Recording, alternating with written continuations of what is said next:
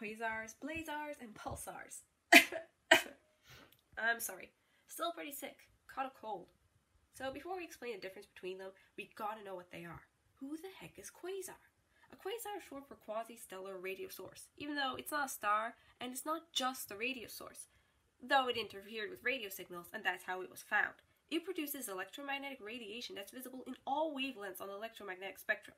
My point is, the name's kind of a misnomer. Despite that, they smooshed quasi-stellar together to get what we've got now, which is Quasar.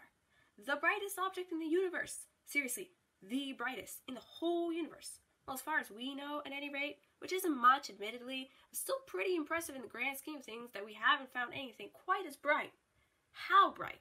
Well, see, according to this Wikipedia article, the average brightness of a quasar is 1 times 10 to the 39th watts. And if the average household light bulb is 60 watts, then I need 1.5 light bulbs times 10 to the 37th. I don't think that many bulbs even exist. It's not super big, though. Some are about as big as our solar system. Way further away, though. So far. Much distance. Very space. Wow. They're at the centers of galaxies. Much like black holes, but they're not black holes. Are they?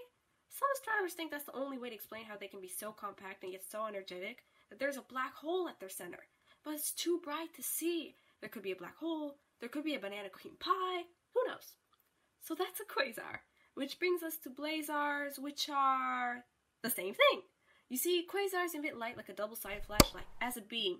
When it's facing towards Earth, it shines a flashlight on us, seeming brighter, like it's blazing, which is why we call it that. But a quasar faces further away from Earth, seeming dimmer. Seyferts are quasars too, that seem dimmer but are just further away.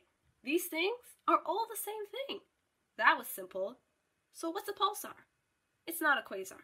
Repeat after me. It's not a quasar. It's just not. It is not a quasar. It isn't. It's a neutron star that spins super duper fast and spits out a beam of electromagnetic radiation that's amazingly bright. No, not as bright as a quasar, on a very precise period of only a few seconds or even milliseconds. Since it gets brighter, then dimmer, really quickly, it looks like it's pulsing, which is where its name came from. Not from portmanteau of quasar and pulse, portmanteau of pulsating star in actuality. So there you have it.